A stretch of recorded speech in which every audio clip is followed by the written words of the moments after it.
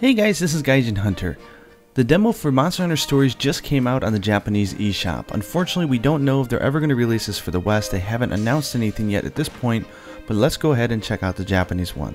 In the demo, you have a choice between Event Quest or Tournament. So in this video, we're going to be doing Event, which is just a sample of kind of like the story and a quest, and you get to go and find eggs.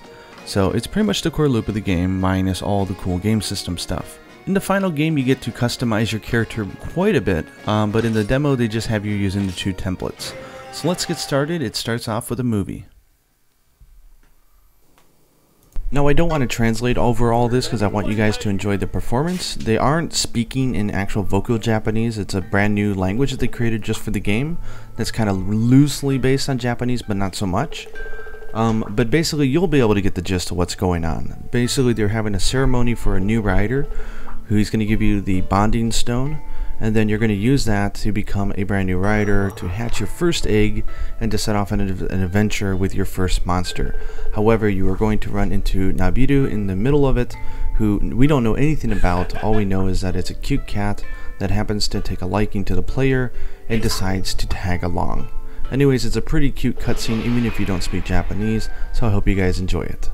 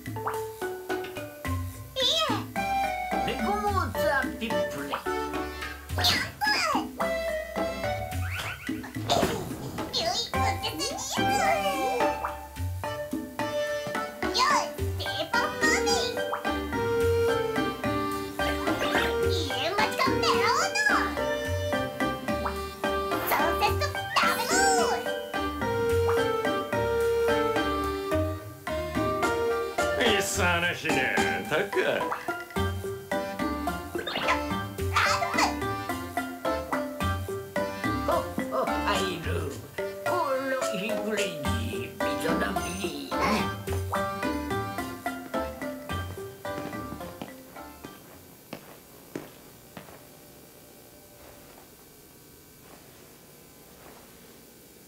생각이났지. 누하!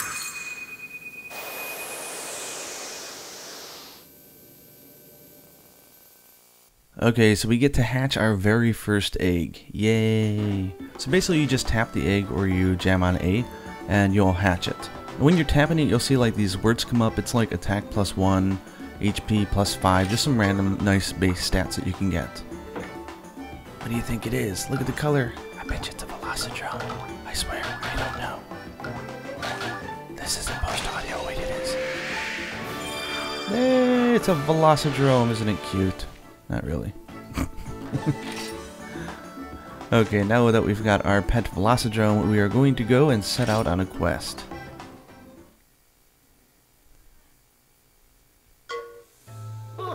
Okay, he's just saying, oh, how wonderful, how wonderful.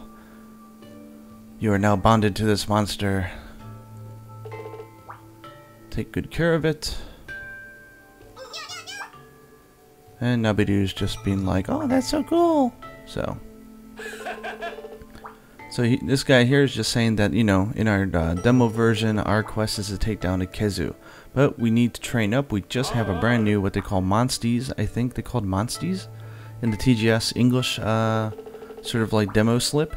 But anyways, we need to train our monsters up to make them a little bit stronger, so he's going to send them out. So our first quest is to go out and get 2 eggs.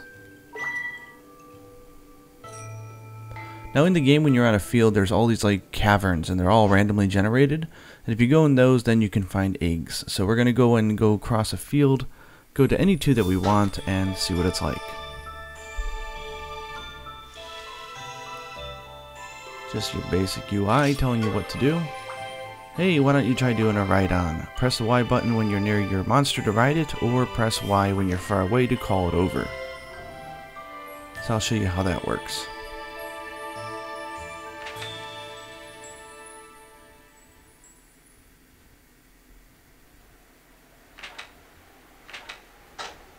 Okay, enough of that explanation. So we're going to go ahead and run down here. You can see the game is just gorgeous. It runs in a pretty solid 60 frames per second, at least on the new 3DS. I have no idea how well it runs in the old one, but you can definitely play it on the old one. And then each, of course, monster has some special stuff. So anyways, let's just go through and look at all the options we have. We have our items. So we have herbs, which just heal by 30. A potion heals by 100. We have another item here which cures one of our hearts. 3 deaths and you're dead. It's sort of like the cart system. We have a anti-paralysis drink. Some might seeds which powers you up for a turn. All the items have been sort of reimagined for turn-based battle. So it's like the whetstone here makes your next attack for the next turn have a 50% critical rate. Trap hole, if the opponent does a speed attack, they'll be stuck for 2 turns. The shock trap is against a power attack, and then this new one, this other trap, is against technique versions. And bombs do damage and last for 3 turns, and a bunch of other items. We're not going to go through every single one of these, but you get the idea. Okay, let's zip ahead. We have some equipment, so we can check out our weapons. In Monster Hunter Stories, you have 4 types of weapons. You have a great sword, sword and shield, hammer, and hunting horn. I definitely like hunting horn, so I think I'm going to be using that for our demo playthrough, at least for this time. You can see that they're using true attack, I think, because you get like attack 30, 3 element, 2 affinity. This has paralysis, 10%, and also the skill. As with all the other Monster Hunter games, the outfits are absolutely gorgeous. We have the Rider outfit, which is your traditional one, an Arzuros one, which is adorable. Let's see here, it's just got the item descriptions, and it also comes with a skill, so I think that instead of having skill talismans, it's just armor has natural skills that you might be able to buff up as you level them up. Like the Kutku has, it looks like something to do with fire. I don't know exactly what the skill does, it doesn't actually say. And also negate burn. And then we have the Logambi outfit, which is great. This has like ice attack of medium and anti-cold, which is pretty cool. I'm going to go ahead and pick the Arzuros because I like the look of that. Alright. Okay, and the next one is accessories. This is kind of like a charm. You can actually find these by exploring the maps, which I did on my first playthrough, but I'm not going to do in this one. And this is just your battle set pouch. These are the items that you bring with you into each battle.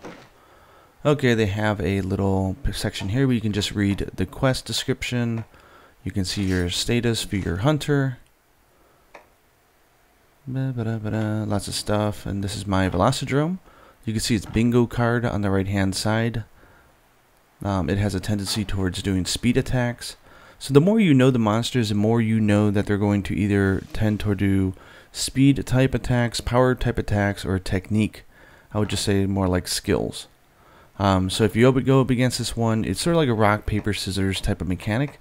So it's pretty easy for kids to get, but there's enough customization here for, I think, adults to really get into it. There's even those like bingo boards where you can fuse monsters together to, for example, you can have an ice monster that can do like a fire breath attack and stuff like that. It's pretty nuts. Just looking at my hunting horn stuff here. Okay, that's all good. Okay, let's see here. Rider knows. Okay, let's just go and play. So you see here, I can press B and I can jump with the Velocidrome. So there's going to be some areas in the game that you can't get up on normally unless you jump. So if you go and you change to this monster, you'll be able to jump up and access whatever that area may be. It's traditional RPG, so if there is monsters on the map, just run into them to start the battle. Here in the top we have, top left is skills. These is what I use the gauge, either for myself or for the monster to do special attacks. Middle one is just attack. The right hand side is skills for your hunter, so you can choose. Again, these take the gauge in the middle, which doesn't always charge up. It's only when you and your monster do kind of like combination attacks that you get some charge. But the charge is very powerful, so you can do these really cool attacks, and you can do, of course, the ride on special if you fill up your gauge. We're definitely not going to fill it up here on a Popo because it'll die before that, but let's go ahead and hit fight. This is a Popo, so it really doesn't matter what we do, but generally Popos just charge forward, so they do a lot of power attacks. So if you know that, you can use speed and you can get the upper edge on them. If you get the upper edge, you can negate their attack and hit them first, which is really good. So the more you know your monsters, the better you're going to be at this game, which I do like. What a win! Get some experience and some raw meat here. Nice, we can get some Popotan. Love it. Okay, let's switch out monsters to everybody's favorite, which is Nargacuga.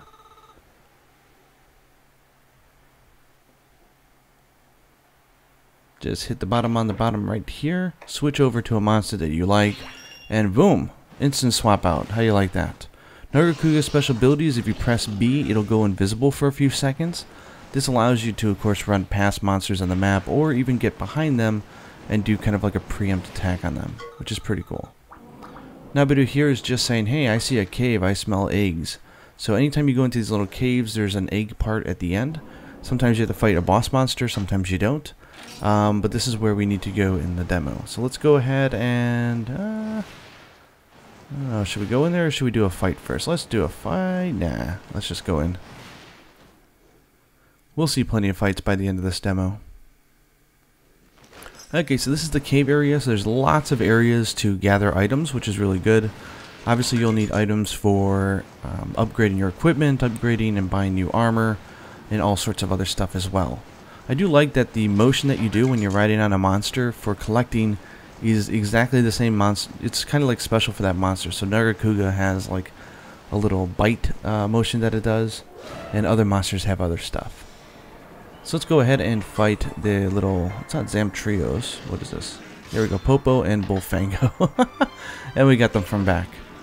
Now if you notice, Nargacuga's already decided that it wants to use a power attack. I can join it and have the small chance of being able to do like a combination attack, which gives us gauge, or I can ignore him completely, do my own attack, or choose my own type that I want to do depending on my target, or if I just think that it's wrong. It's definitely interesting that your monster has its own AI and reacts sort of in the way that the monster would react if it was really there in battle. So while you do control it as your pet, you don't fully control it. I think that was a really smart decision from a game design perspective. So there's no way I'm going to be able to pull off a song with my horn here. The monsters are going to die way too fast. There we go. Double speed, double attack. That's so awesome. And if you notice, our gauge went up as well. But it doesn't really matter because we won the battle, and when you win a battle, your gauge gets completely depleted all over again. So pretty much use your gauge. If you have some juice, go ahead and do special attacks, or go ahead and charge up for your special attack. Okay, let's go and find ourselves an egg, which is just in the back over here. Now if you're really lucky in the demo when you play it, you might have a gold cave, and that's a rare one, and you might be able to get like a Tigrax. In those cases, the caves are much larger and have bigger monsters. Now the Bullfango here, we could have stepped around it, stole an egg, and ran away, but why don't we just battle it, right? Okay, for this hunt, I actually want to pull off a song on the hunting horn because I've never seen it done before. So I'm going to do a specific combination here. It's Bullfango, so I know he's going to be powered because he likes to plow through. Nargacuga has screwed up and has chosen Technique. I have to do it because Technique is the first note in my song, but you'll see here if we're overwritten by the power of Bullfango what really happens. They go at it, and boom, Bullfango wins and gets the attack. Now granted, he does get damage as well as sort of like a counterattack, but he does get to deal a little bit more damage than just being hit. So there he goes, he's beating me again because I had to use speed for mine. Nargacuga's using a ability that sharpens and gives him higher attack and higher affinity for his next turn. I'm going to complete the song with power. Schmack! And boom, I've got a song. So this beat forte, schmack, will now raise the power for my next few turns. Alright, we are up.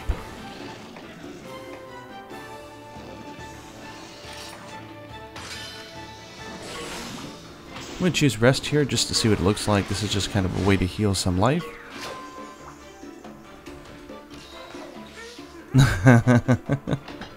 That's too good. Okay, I know it goes for power, so we're both going for speed because we know how to sort of trump him.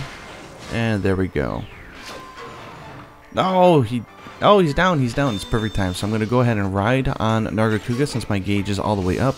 And at this point you can attack or you can do a super. So you basically just always want to do your super, so we're going to go ahead and do that. So I'll shut up so you can see it and enjoy the show.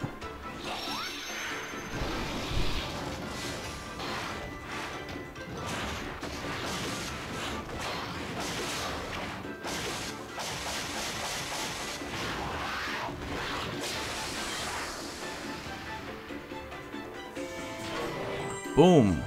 And it dropped an item too. Is that freaking cool or what? It's so awesome. Yay! Fango's dead! Get our experience points, get some rank points, get some items. Okay, we are ready to go and grab an egg. So I'm going to press Y to hop on off. If you notice here, there's tons of really rare items that you can farm. So I got the blood crystal there. Nice. Okay, for the eggs, you only get 3 or 4 picks, but if you pick one up and you don't like what you see, you can go ahead and exchange it for another one. They don't actually tell you what's in them, but I think there's probably a pattern that you can probably recognize as you play the game. Okay, enough tutorials, enough hand-holding. Let's do this. Yeah, they're just warning you in these messages that sometimes the sort of like mother or protecting monster might come up, so it might have a battle, but who cares? Press the A button to grab an egg. Nubidoo will give little hints like I can't smell anything from it, or it's very light, it's very heavy, blah blah blah. So again, these are just hints that I think will become more clear as we have the final game. So let's just go ahead and cycle through a bunch of these so you can see all the different types that you can get.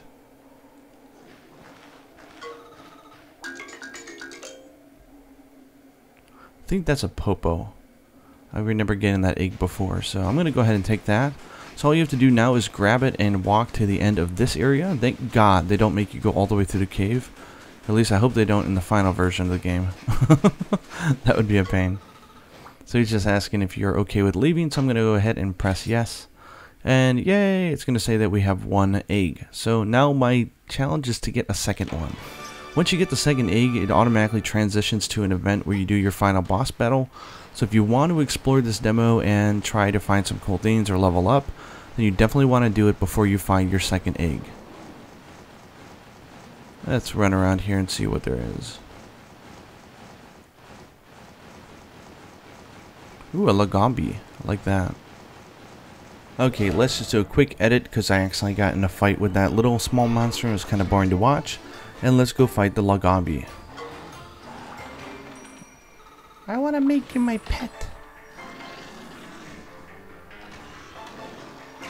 Okay, for this one I'm going to use an item. I know that it probably is going to do speed attacks because it's Lagombi. So if I put a trap hole, it reacts to if they do a speed attack at me, they'll get caught. Now watch this. Ah, I was too late. My hunter did not place it before Lagombi tried to do its thing. But we'll see. Maybe next turn Lagombi will be stupid and try to do a speed attack again. Let's see here. I'm going to pick technique maybe? Yeah. Okay, so it's not going to do a... It's going to do a special attack, so it doesn't actually count. He's going to throw a snowball. Just love the animations. Everything looks so good. Oof. Come on, do a speed attack, you stupid bunny. I'm going to bait it. Let's just do technique, because that... Oh, there it goes. It's going to try a speed attack. Watch what happens. Narga's sharpening up. Good, good, good. There it goes. Ah, idiot. Yeah, I tried to do a speed attack, and so this type of trap will trap them for 2 turns if they try to do a speed attack. Let's go ahead and just wail on it here. Again, even if you pick the same one, sometimes you don't do that combo attack, which is fine. And what's another cool thing to mention is that you and your monster have a life gauge. And those 3 hearts, which are your 3 carts for sort of the whole entire quest, that's shared between the 2 of you. So if you die, you lose 1. If it dies, you lose 1.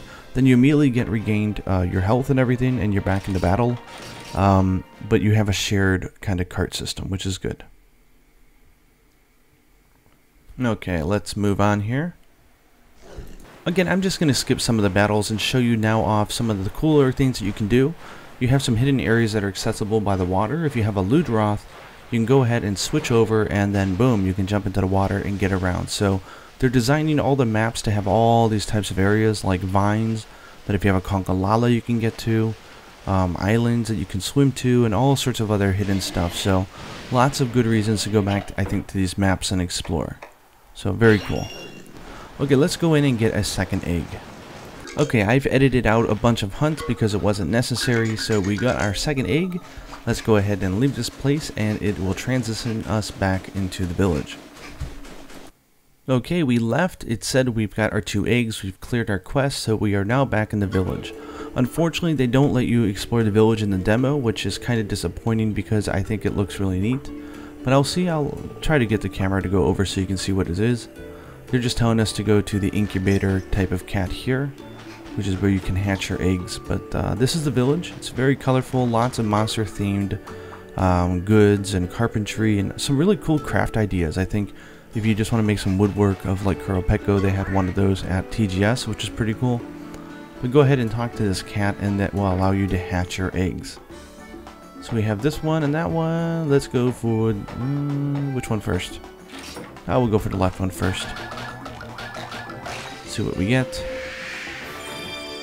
Oh no, a Bullfango. How many people actually want to pet Bullfango? Not me. Okay, let's see if we had better luck here. Yeah, baby, the Popo. So this is a rare example of kind of like a small monster that you can get. I wonder if it's going to be like a gag, like once you level up to max or something, it can be like the most powerful monster in the game or something like that. I wouldn't put it past them. I mean, they are Japanese game developers, and a lot of games have jokes like that. Okay, so now they're saying now that we have a full party, we should be able to take on the Kezu. Nabiru's just saying, leave it to us. Let's go kick that Kezu's butt. Okay, and then it's just going to transition us right to the bottom of a cave. You can tell that they kind of rushed to get the demo out, but you know what? I'll take a rush demo more than no demo, so I'm not going to complain. So here you want to go and change your monster now before you go forward, because the moment you step down there, it's going to initiate the cutscene. I'm going to switch to Popo because Popo's my boy. In Cleveland, Ohio, we call the police the Popo. At least it was when I lived there 14 years ago.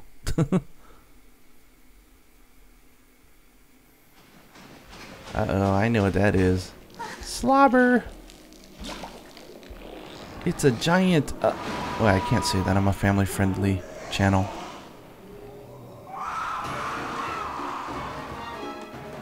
Okay, let's check out this hunt in its entirety. One of the cool features that you can do here as you're seeing is you can zip ahead and fast forward a hunt by 3 times speed. This will also cut out a lot of the big animations like your specials or anything like that.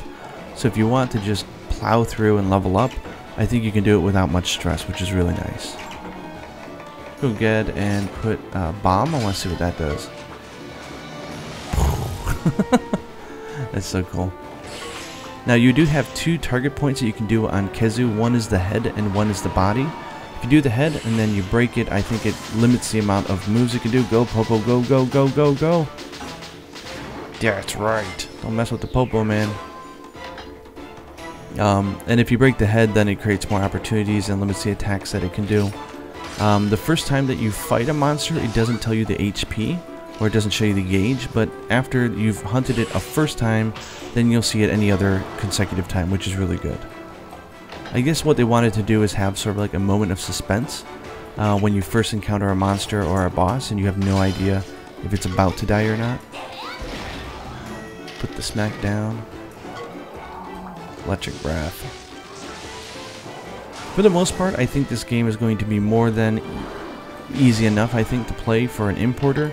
That being said, they do talk a lot about the story in this, so you're not going to get any of that if you can't read Japanese. But if you're a student of Japanese, if you've noticed, above all the kanji, they have the hiragana. So I think it's going to be really great for students in Japanese and younger kids. Now granted, like some of these things, they don't have the furigana, but I think if you know the context, you'll be fine. Okay, here we go. The Popo special. It's weak as all get out, but I'm going to do it anyways. Let's see if we can topple him or not. Go, Popo! Go, go, go, go! No! Dumb Popo. That's a heavy Popo, man. Oof. Yeah, he's falling over. He's falling over. And now it's up to the player to whoop on the butts while both of these monsters lay on the ground like idiots. It's a good time to use bombs, I guess, or buff, or heal, or whatever you want to do. Lay a trap. Ooh, he dropped an item. Nice. There we go. Popo's up. Kezu's back up. They're all back in the hunt. So if you notice that fire damage, that happens for 3 turns after you do a bomb, which is really nice. Go ahead and call out a different monster here. Come on, Bullfango. Gotta use my new boys. So immediately Bullfango going for the speed. I'm gonna join him here. We didn't get the combination one, oh well, but look at that. The paralysis on my horn has came through at the right moment. Go, go, go, go, go! That's my Fango. Oh, and we killed Kezu. So that's all it is. The demo itself, it only takes maybe, I don't know, 15-20 minutes to play through if you're not exploring, but exploring is a lot of fun. When you restart the game, you have a chance to gain a rare cave, which is pretty fun. So I think the idea is just to replay it a few times and have, and just enjoy the game, I think. And I'll show off the tournament mode in another video. The tournament is really cool. It sort of plays like Dragon Quest Monsters in a way, but I really like it. Yay, you've cleared the demo version. Good job, writer. And now a special message.